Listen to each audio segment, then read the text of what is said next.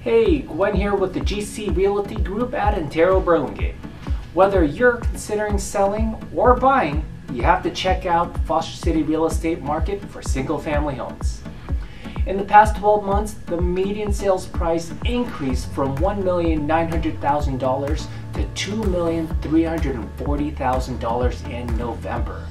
And the average sales price per square foot went up from $760 to $1,055 per square foot. There's been a slight decrease in the number of listings available on the market this month, with only 4 new listings compared to 7 from last year. In November, single-family market in Foster City sold a total of 8 homes, which is actually down from 10 homes the month before. This shows that inventory is low and the buyer demand continues to be strong. The median sales price decreased by 1% from $2,375,000 in October to $2,340,000 in November. This is a mix of larger homes selling on the top end and overall values increasing due to the low inventory. The median number of days of property spent on the market rose to 16 days from 7 in October, indicating that we still have a very healthy market. With low inventory, there are less options and the motivated buyers are very quick to make an offer. Sellers in Foster City received an average of 101% of their asking price in November, slightly lower than 110% just the month before.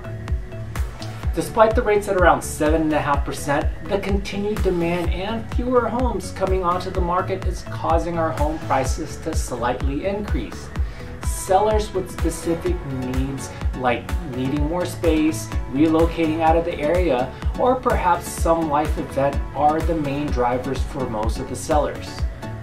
Owners with low mortgage rates at around 2 to 3% are finding themselves waiting for a better time to sell, or simply renting out their home for the time being.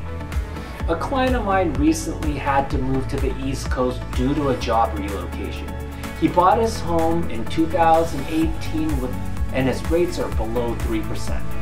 Although he never had any intention to become a landlord, he decided that renting out his home was the best financial decision. He was able to keep a real estate asset here in the Bay Area and simply rent in the East Coast for the time being. Due to the low mortgage rate, he's paying down his loan faster and he continues to benefit from the asset appreciation. Situations like this, I sit down and go over all the pros and cons with my clients so my clients are able to make an educated decision. If you are trying to decide if selling's the right choice for you, give me a call and I can help you make the best financial decision. Fact of the matter, we are still feeling the pains of inflation. I recently finished a remodel and the building materials alone was at least 30% more than it was 6 months ago. Everything across the board is costing more, from food, gas, energy, and housing, which eventually brings up the costs for construction. Although the job market might have slowed down due to the season, the Bay Area continues to attract talent and skilled workforce from around the world. Even with the higher rates today, there are still plenty of buyers for the right home. If you are thinking of selling and relocating out of the Bay Area, you have some tough decisions to make. Thoughtful planning is ideal to secure a comfortable next step in your housing journey. Reach out to get your questions answered.